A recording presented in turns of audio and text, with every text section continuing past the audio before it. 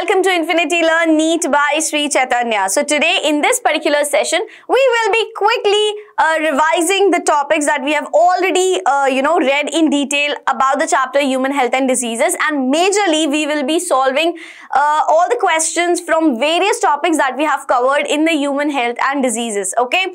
So this chapter was from grade 12, which we have already wrapped up, and we have read each and every topic in utmost detail. We have covered the entire NCERT as well. So today in this session, we will be just calling out the topics that we have already covered, and majorly we will be solving the questions related to the respective topics, right? So let's get started. Now from the chapter Human Health and Diseases, firstly, we actually understood what exactly is disease, right? Then we understood that being healthy, it basically means that you have to be physically, mentally, socially, and emotionally fit. Okay? If you are fit in all the various perspectives, then only you will be considered as a healthy person, right? Then we spoke about various types of diseases: viral disease, bacterial disease,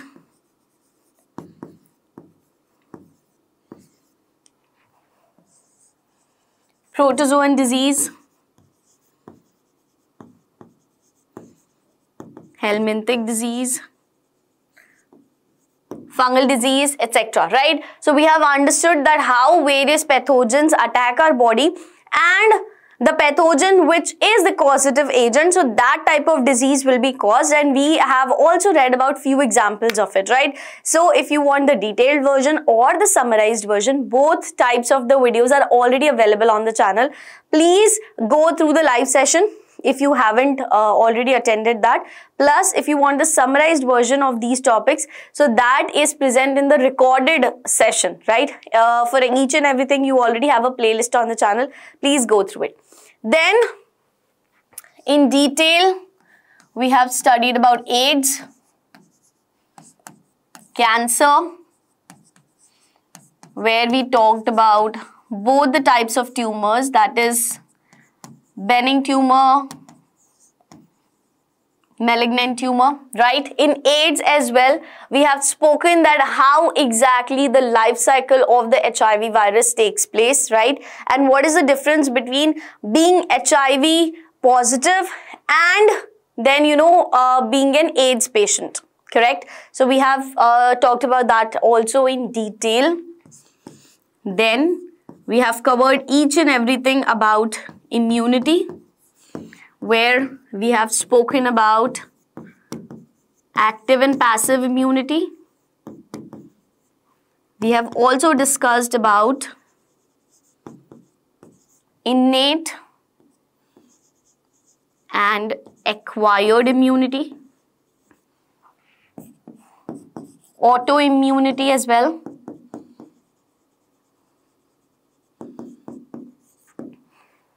We've spoken about allergies,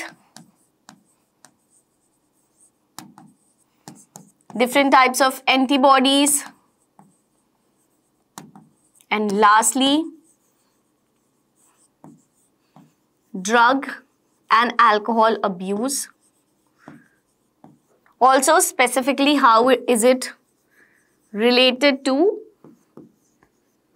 adolescence, correct? So these are the topics which we have already covered in detail, and today in this particular session, we will be discussing and we will be solving majority of the questions that will be covering all these respective topics that we have covered in this particular chapter, right? So here's the first question.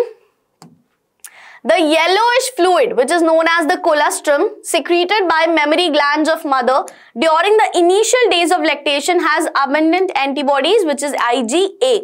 to protect the infant. So this type of immunity is called, it's pretty obvious, whenever ready-made antibodies or pre-formed antibodies are given to a person or even an infant, that type of immunity would be considered as passive immunity, because active immunity is the immunity where the antibodies are being prepared on their own in the person's body, right?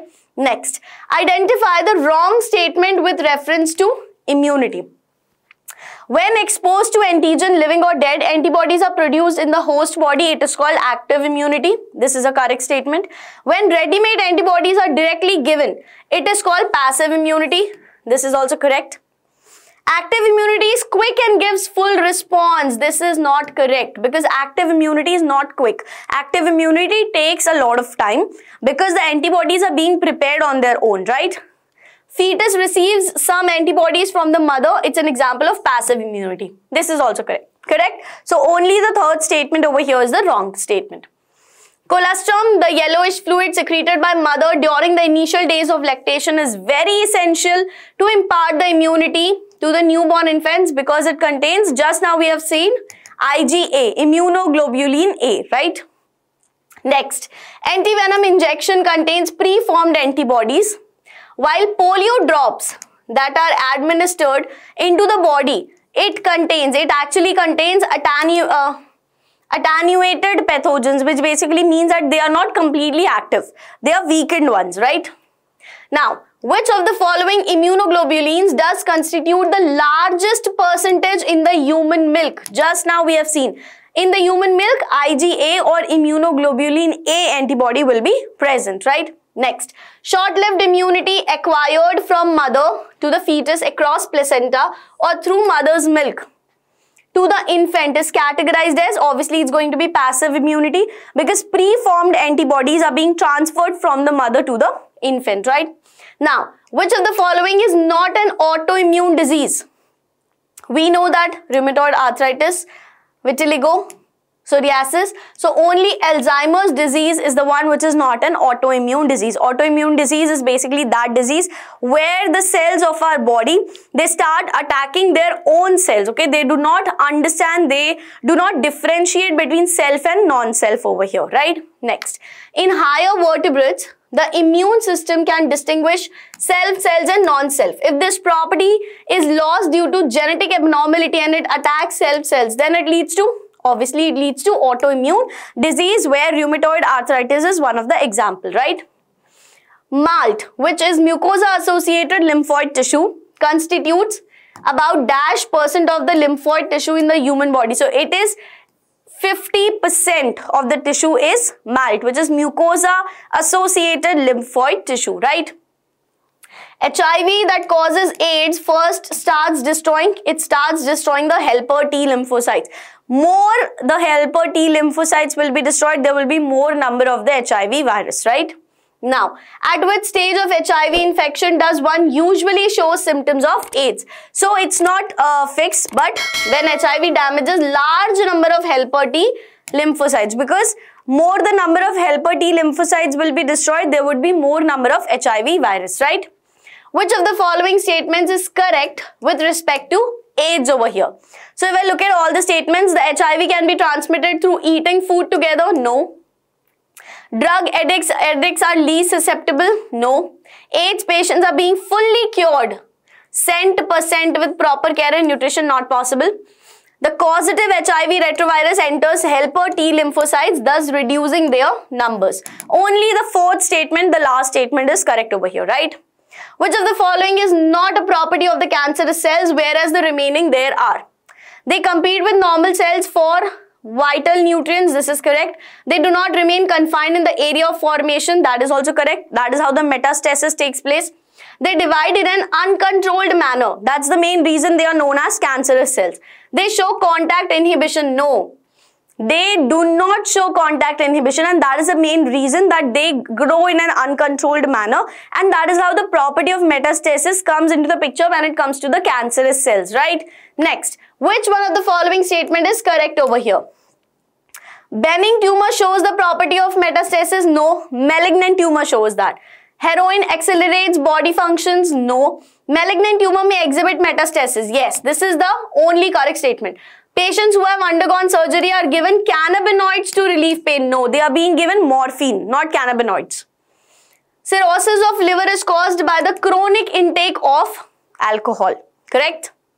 A person showing unpredictable moods, outburst of emotion, quarrelsome behavior and conflicts with others is usually suffering from borderline personality disorder. Okay, these are the symptoms. So that was it. Most of the questions, most of the topics we have covered. So that was it for today's session, and that is how we have completely wrapped up with the revision and also the questions of the chapter Human Health and Diseases. Now from next week, we will be starting a new chapter from grade 11. That's going to be excretory products and their elimination. Okay.